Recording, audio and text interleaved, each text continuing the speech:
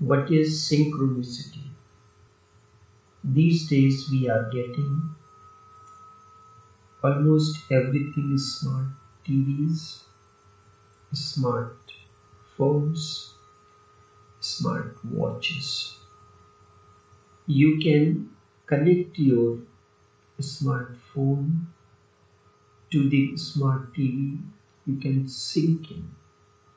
When something happens or you do on the smartphone and the smart TV is on, it begins to play. There is no visible connection between the smart TV and smartphone, but both of them are operating on one wavelength, and through the smartphone you can activate your smart TV and similar things are in watch. This is known as synchronicity.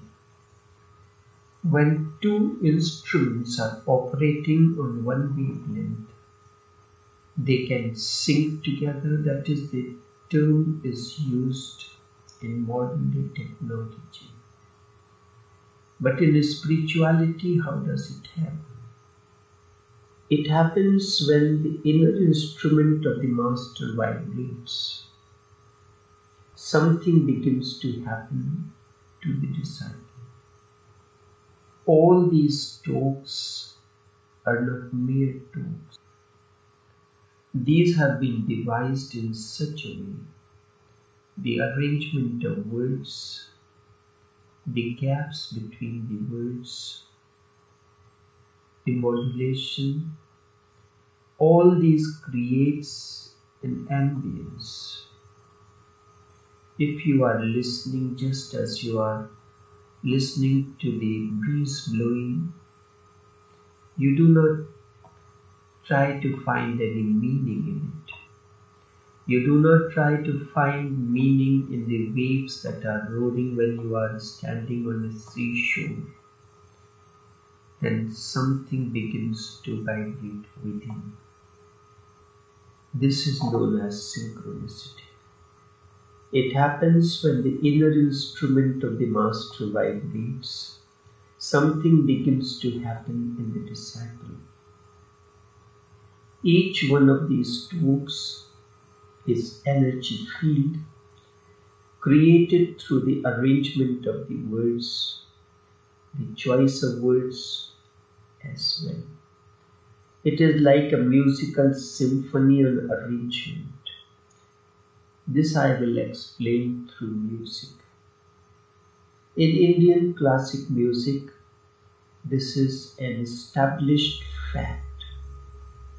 If you play a well-tuned stringed instrument, sitar or anything else, in the corner of an empty room, and on the other side of the room, just facing this musical instrument, let an established musician play his musical instrument, the same instrument.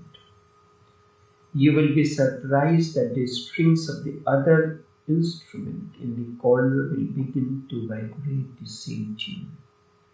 You take a sitar, the stringed instrument.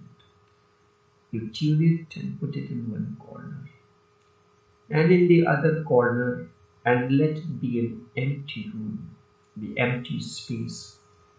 And when in the other corner, a master musician plays his sitar stringed instrument, the one that is standing kept in the room begins to vibrate the same tune.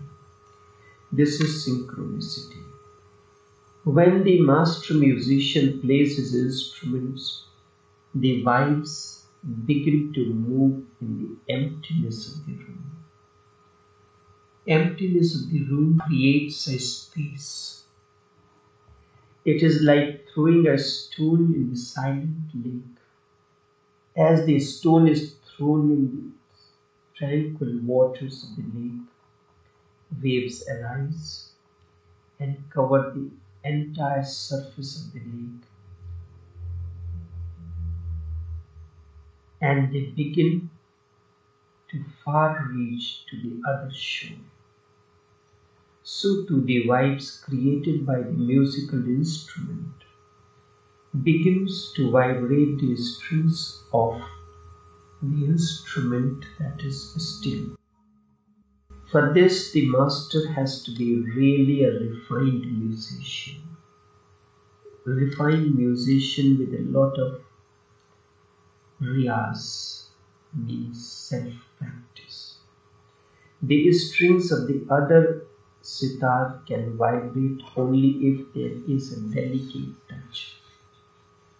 In sitar, the stringed instrument, there are some major strings, and right on top there are 8 small strings that are known as parasympathetic strings.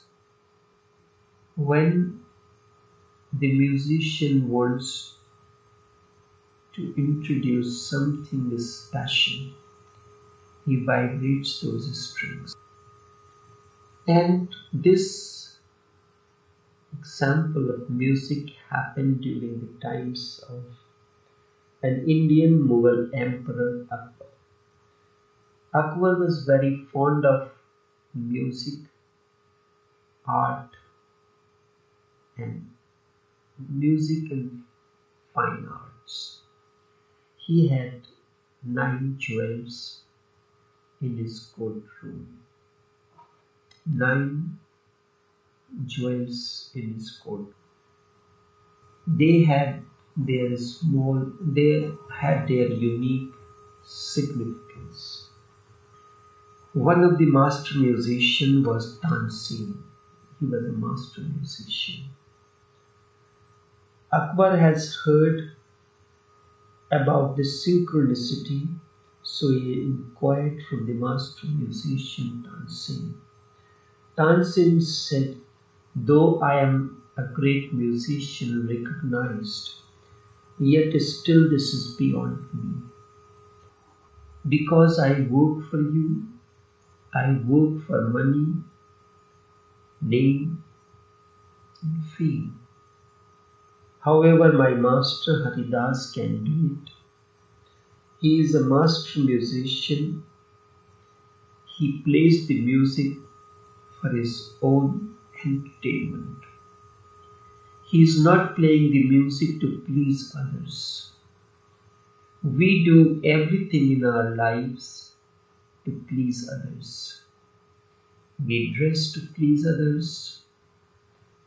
We do art, painting, whatever we do, cooking, this and that, all is done to please us. And in that we go on neglecting ourselves." So he said Haridas is a master musician. He plays when he feels like playing.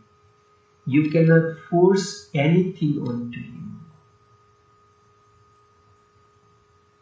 No money can buy his art.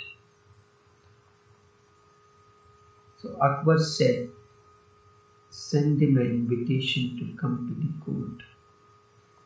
He said, "He is a master musician, he will not come to the court. He is not under the dominance of anyone. He is a person of his own. No one can force him to do anything. He does it when he wants. When there is an inner call, he does it so. He is master musician, so he will not come to your court even if you offer him the entire wealth that you have. He lives in a nearby hut just on the other side of your palace. He is really his own master, not only that of the music alone. This is the reason that I have never mentioned of him to you. I sing, I play the music because I am full of desires and expectations. Haridas will not come to your court, he will not follow your commands. Only beggars like me will come to your court. In the eyes of the world, he is a beggar, but the emperor was interested in listening to the master. It was arranged for emperor to visit the master Haridas. Tansen asked him to carry a stringed instrument sitar. Together they reached the master at 3 in the morning. He said that is the time when the master plays the music. 3 o'clock in the morning they reached outside the hut of the master. It was exactly at that time the master used to play his instrument. Tansen asked the emperor to hide outside the hut. It was exactly at that time Master Haridas started playing his musical instrument. The emperor was surprised to observe that the tuned instrument that he was carrying began to vibrate the same tune that he was hearing being played from the instrument of the master. It was as if his silent instruments was replying to the tune played by the master. Also it appeared as if the invisible hands of the master were playing the 2 instruments simultaneously. Akbar began to cry. Tears trickled down his eyes out of joy that something like this can happen. Nobody is touching this musical instrument. Someone else, a master musician, playing a similar instrument, and this instrument begins to vibrate in the same tune. This is synchronicity. Your heart, your qalb, is that musical instrument. And everyone has the similar. And the process of tuning that instrument is called the process of austerity through meditation, through other practices. One can tune in his heart, his qalb, his sacred heart to vibrate with the beat at the same wavelength. When master goes into his intense meditation or sadhana, it happens. It was as if the silent instrument was replying to the tune played by the master. Also it appeared as if some invisible hands were playing the 2 instruments simultaneously. Otherwise, how could that be possible? Akbar began to cry and tears trickled down his eyes out of joy.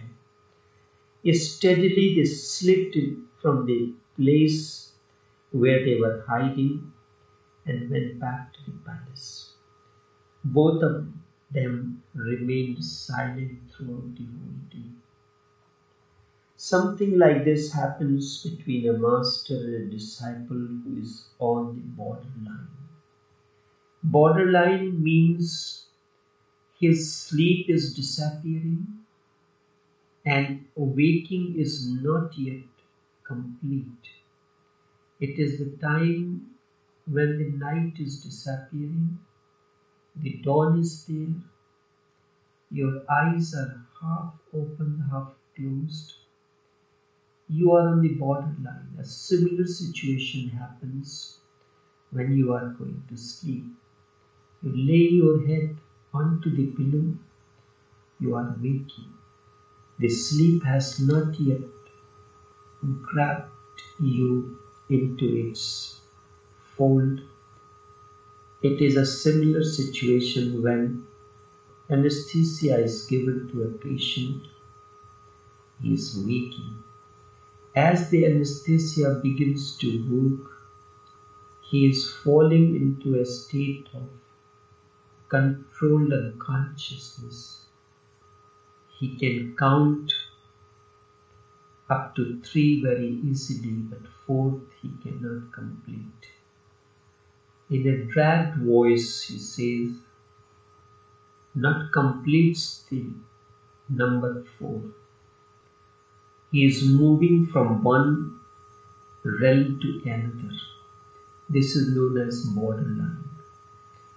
2 of such moments comes every day. When in the night when you are going to sleep, you are awake.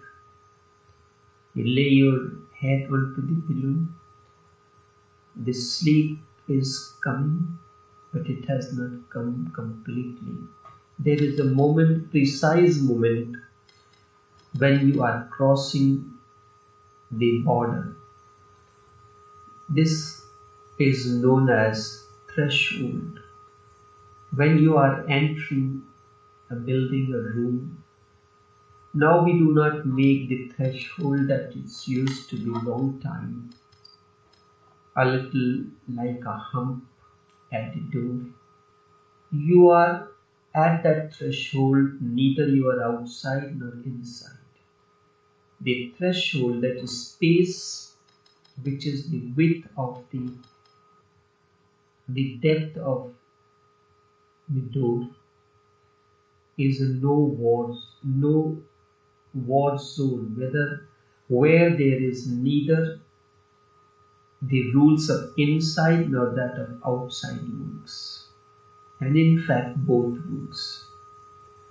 This is known as threshold.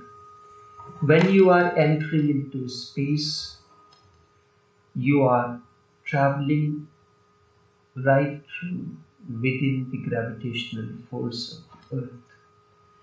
You are trying to reach to the very end of the gravitational force of earth, and you are want to enter into another space, which may be of Mars, which may be of Moon or any other planet.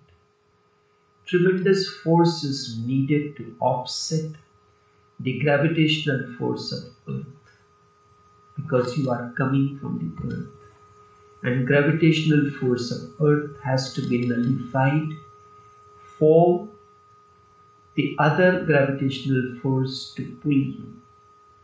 So tremendous force is generated in that device that takes you into the outer space. So you are reaching to the threshold where the gravitational force of earth leaving its effects, and you are trying to enter. There is a precise moment comes when the two neutralize one another, and the effect of the other begins to increase, and you fall into a sleep.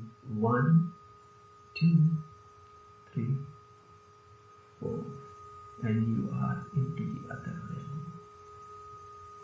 This is known as borderline.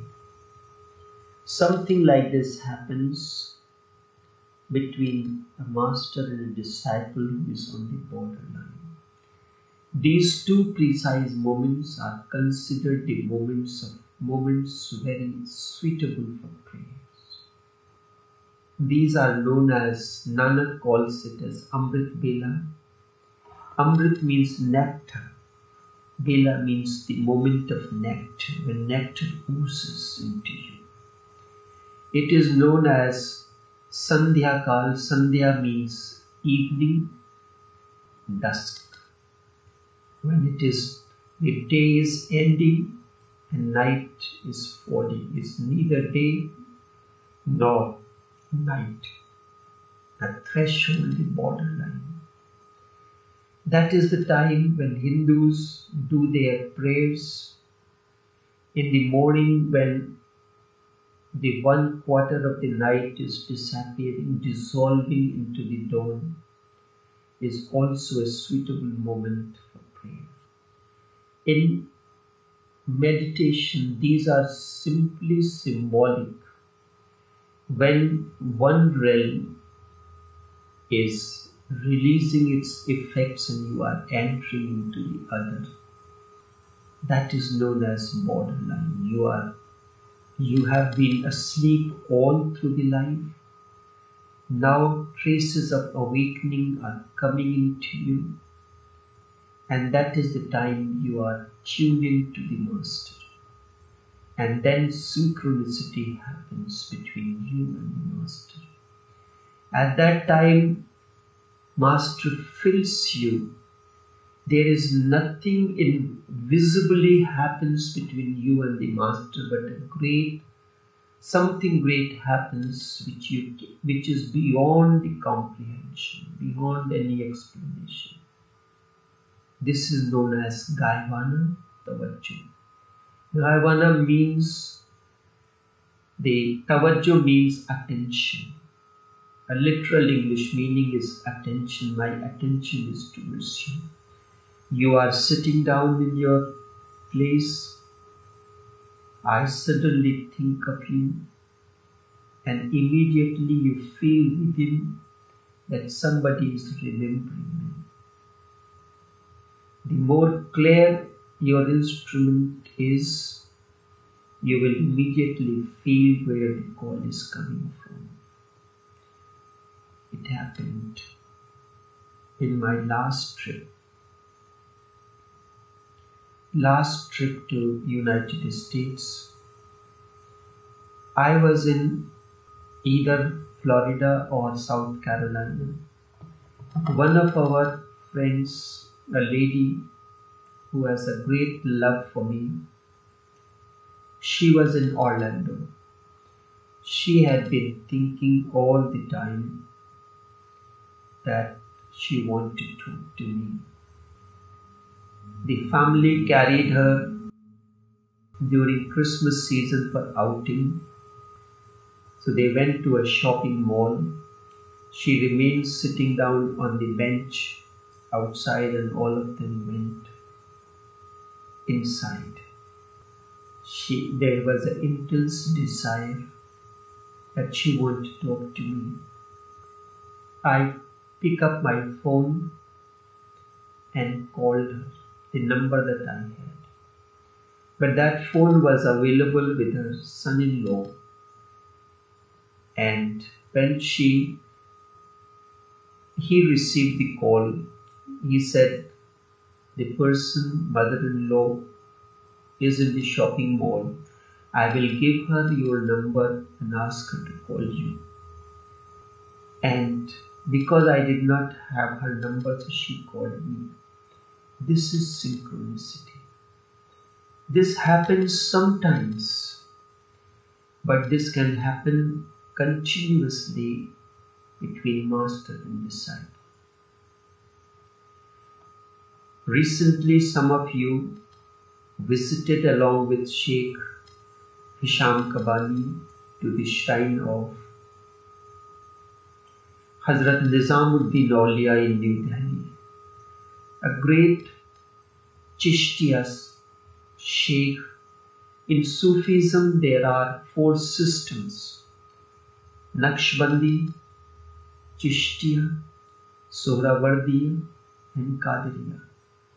The ways, the systems. So he belonged to Chishtiya order. He had a disciple called Amir Khusro.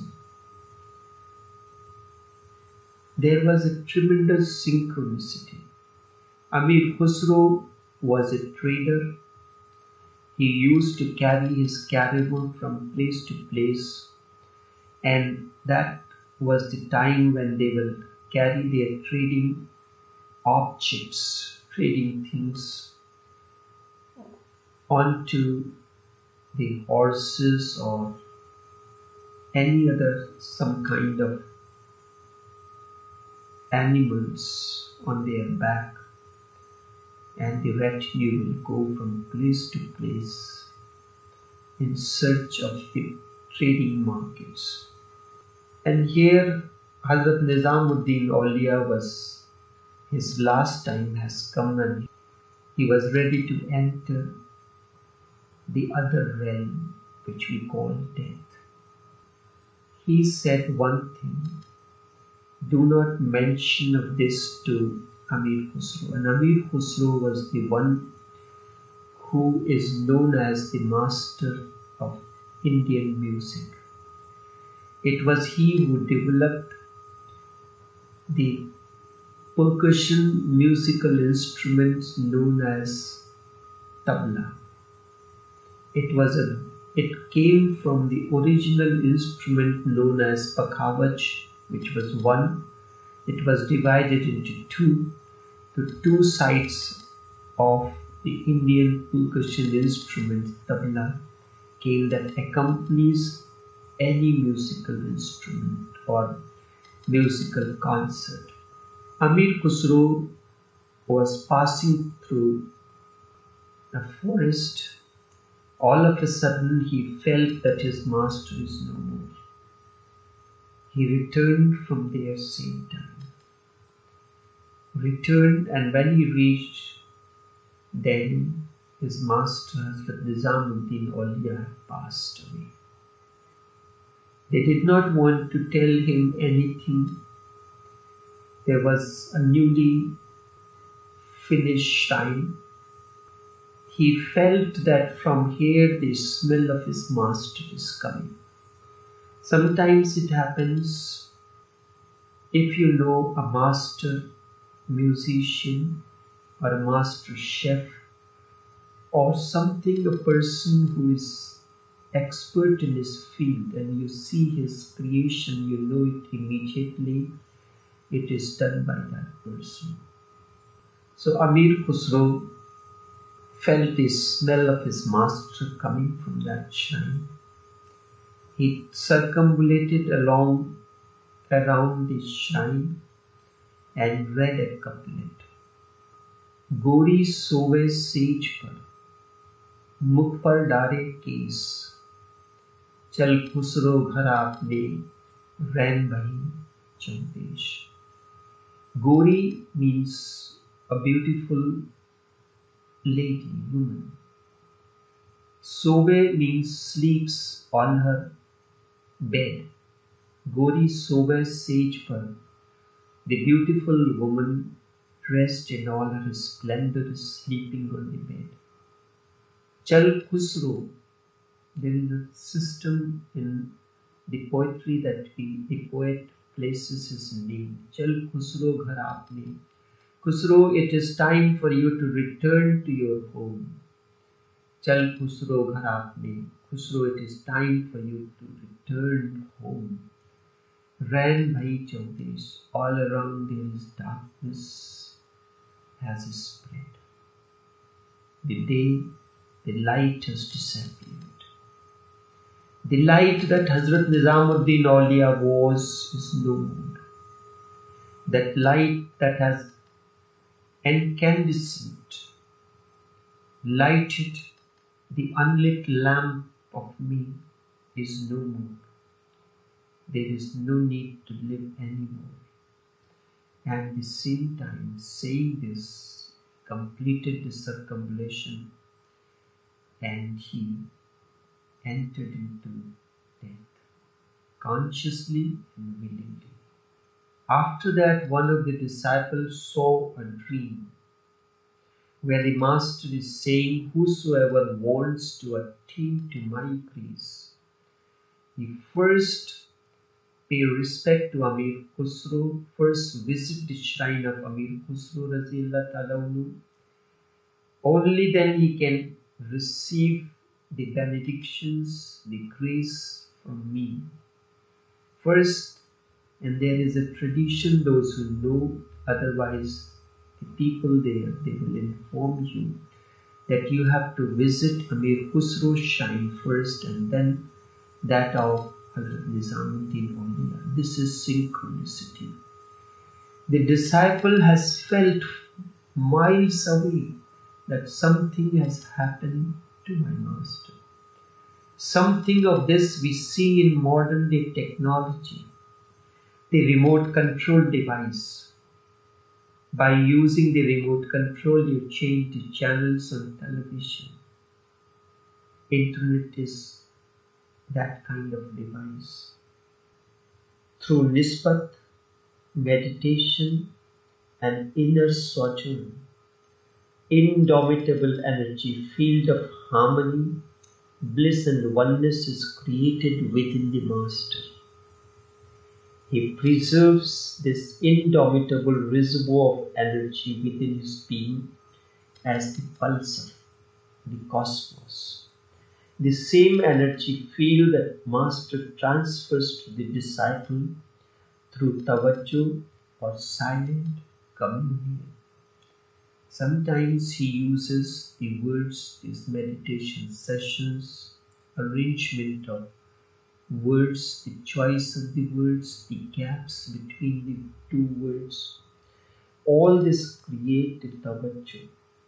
Sometimes from his reservoir overflows silent communion, and other times the silence, harmony, and inner beauty assumes the form of words. This is known as synchronicity. This is the way that the master establishes his communion with the disciple. Nothing is said, but everything happens. But we are so much verbalized that if something is silently communed to you, we are not able to decipher. Let us learn how the smart TV and the smartphone can be synced into one another. We know we try to sync all the instruments together, but we forget in that process that the inner instruments can also be tuned through meditation, inner sojourn, through tremendous love in you for your master or for the person. You can establish this synchronicity. And once this happens, no outward method of communion is necessary. And love is that silent communion that speaks through silent gestures. And when it speaks through silent gestures, what it does, it pronounces aesthetic beauties. And that is the way of transformation. That is the way of being in the company of the master. This is known as synchronicity.